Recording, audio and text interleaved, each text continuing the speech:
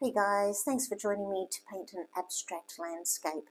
This is a really easy one to do if you've got some handy wax paper. Here it is drying on my rack, and I'm going to show you every step of how I got to this point. So let's get into it.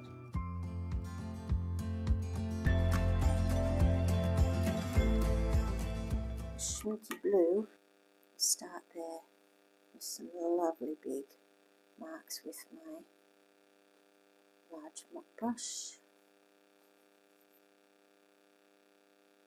Put a little blue down in the foreground as well. So place it there so that from here on in the colours drip down. I'm going to, with another mop brush, grab a little bit of that orange and just place some in the sky. I do want those to move nicely. So I've got a spray bottle with me. I don't really want any spaces, any hard lines in my sky either. So I'm spraying any hard lines. I'll go back to my palette, and there's this fabulous grey. I'm going to put a little bit of grey into the sky, and just tip that as well. And again, I'll spray it if I don't like anything that's a little bit harsh in that sky. You can see the wax paper doing its job already. Here's this beautiful brown. This is brown madder alizarin. Put it on the tips of my little mountain. Alright, this beautiful orange.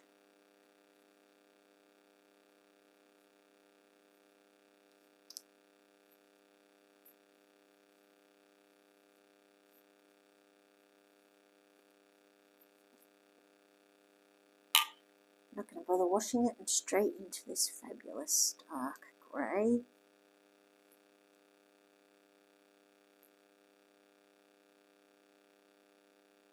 Encourage it to go under the mountain there.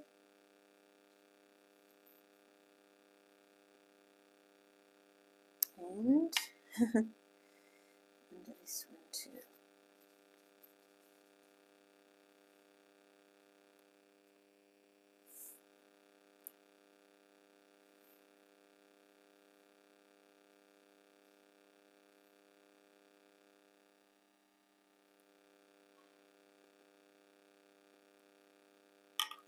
Okay, a bit more gravity.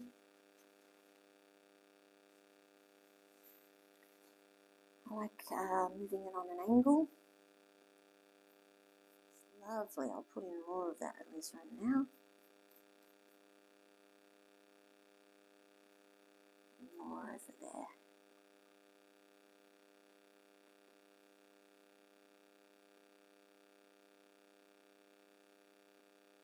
There's a big white patch under there, so I'm just going to run my brush over it, and that usually gets rid of that.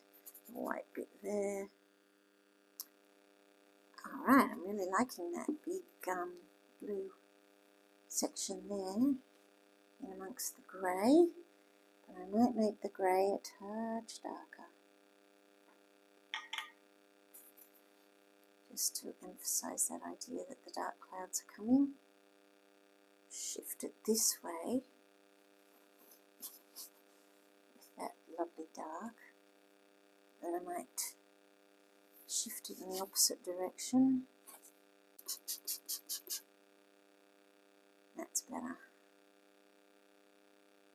And then I'm going to spray into that grey as well, so it does something more interesting. Much better. I might lighten this up a little so that it's even lighter on this side. A little bit lighter. That's better. I've got an extra towel out to collect all this extra moisture today. Alright, I'm going to tip it off. So this painting has been drying on my drying rack, and I realised that it was sending out all this water at the top there.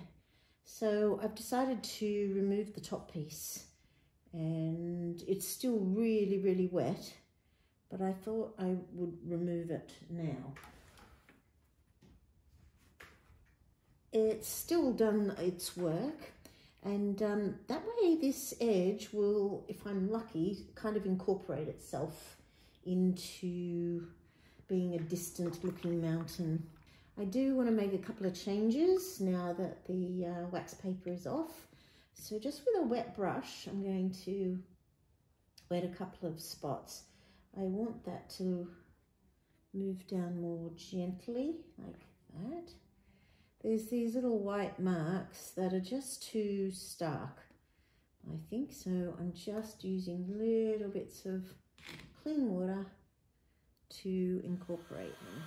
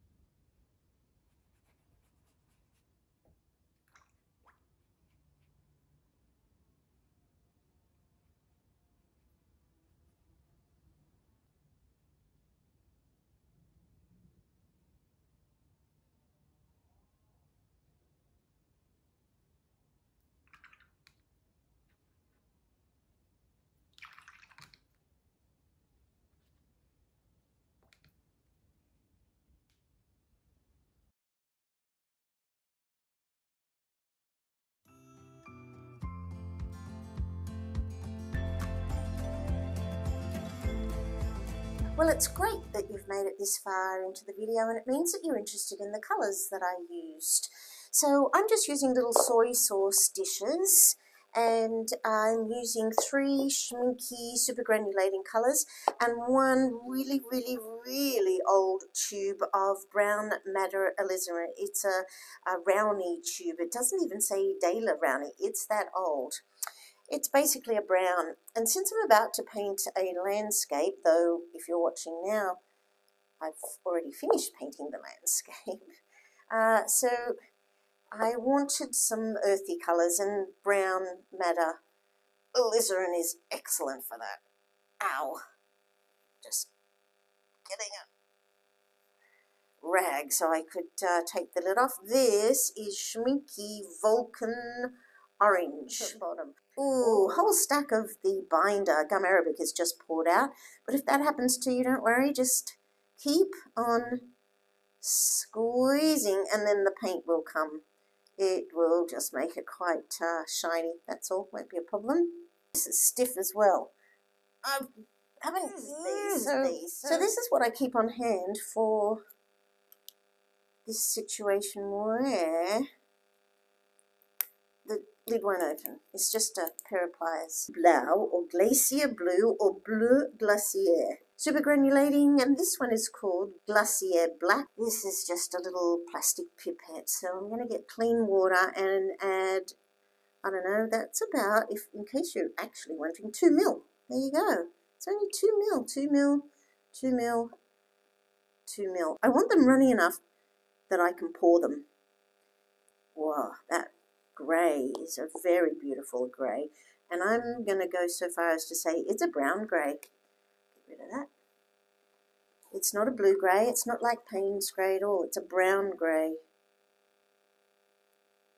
Then here's this beautiful blue, Glacier Blue, looks exactly like cobalt. And since I'm using 3 Schmincke, or Schmincke, some people say Schmincke, 3 Schmincke super granulating colours, I'm hoping that I get lots and lots of texture on my page. This third one is called Vulcan Orange. Oh, no, I said that name already, didn't Alrighty, lovely and runny. Just wiping all the excess back in and straight into my brown madder alizarin. The wax paper that I'm using is practically antique.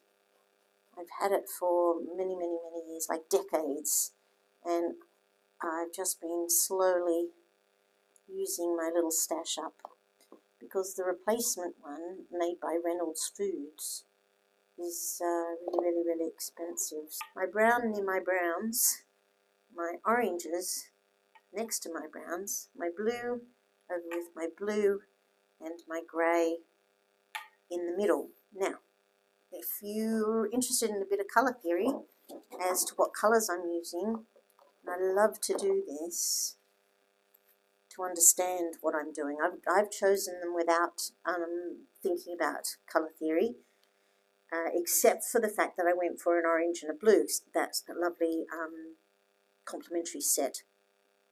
So the brown sits in the middle. It's a mixture. And the blue, I'm going to sit it over here with cobalt. This is Aquila wheel. And the orange I'm going to put over there. It's a reddy orange, so it probably sits this side, and it's a little bit greyed down. So in fact, they're two mixes, and then the grey, of course, that's a total mix. So with the Quilla method, all mixed colours sit inside the colour wheel, as in when there's 3 or more colours that have mixed into it. But you can see just by placing them on a wheel like that, that the basis of my colour theory is complementary, that I've got blue and orange, and the brown is a reddy brown, and then I've got this grey that now that I've mixed it up, I can see it's a brownish grey. So that kind of goes, I'll move it a little closer to that. But I do have some strong complementary colours going on, and I'm hoping that will add to the success of the painting. But at this stage of the painting, I don't know. So if you've watched it this far in the video, I really appreciate you hanging in there. Please give me a thumbs up if you got anything out of the video. See you on the next one. Bye.